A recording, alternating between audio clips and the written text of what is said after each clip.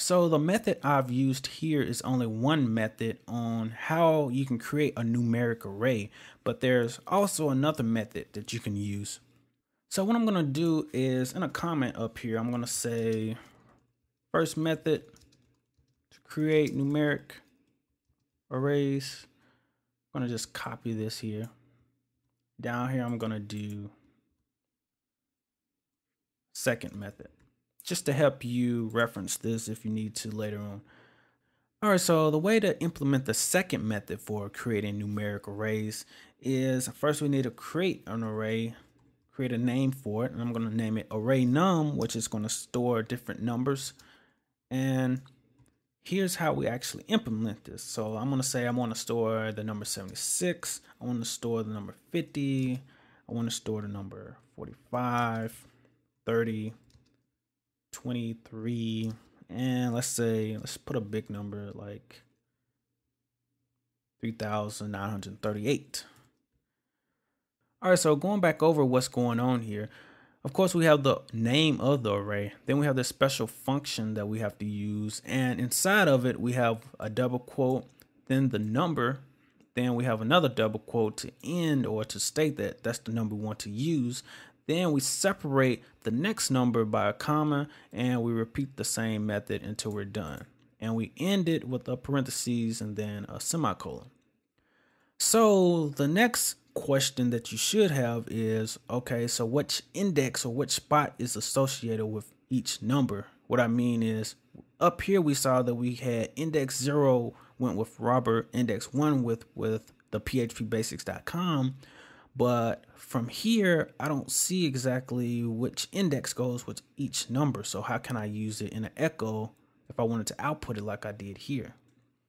Well, with this method, it automatically assigns indexes. And the reason I use 0, 1, 2, 3 here is because it'll make it easier for you to understand what's going on here. For 76, it has the index 0. For 50, it has the index 1. Then 2, 3, 4, and 5. It always starts at 0 and counts up. So it's automatically doing this for you. So if I wanted to echo out the number 50 from this array, I would simply say echo the number, let's just say the number, and we're going to say array num. And since we want 50, that's at index 1. Again, it starts at 0, then 1, 2, 3, 4, 5, and so on.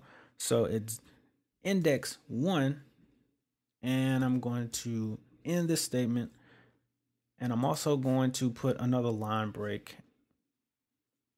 Let's put it in the same echo string here, and I'm gonna hit save, refresh my browser, and as you can see, it says the number 50.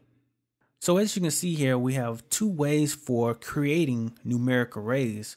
I personally prefer this first method, where I feel as if I have more control and I understand exactly where each string and each number is. I can change these numbers if I wish. Here, I cannot. It's automatically assigning indexes to each one of these numbers.